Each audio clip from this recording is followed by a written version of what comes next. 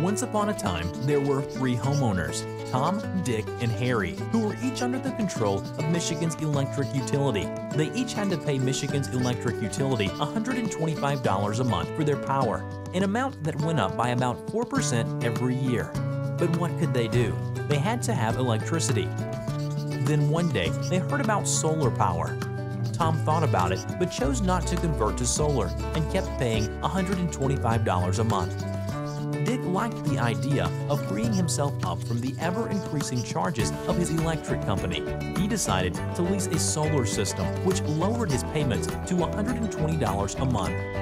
Harry contacted Michigan Solar Solutions and financed all his solar equipment with a 10-year solar loan that worked out at $200 a month.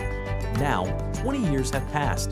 Tom has paid his electric company a total of $44,647.43 and has earned the right to keep paying an ever-increasing bill for the rest of his life. Dick has spent $40,719.42, saving $3,923.01, and his lease has expired. He has to enter into a new lease, buy a solar array, or start buying from Michigan's electric company. Harry has paid $24,327.60 and has saved more than $20,319.83. He has enjoyed several years of free electricity and still has 5 years of warranty and 15 years of life expectancy left on his system.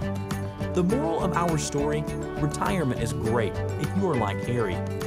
Contact Michigan Solar Solutions today and begin saving money.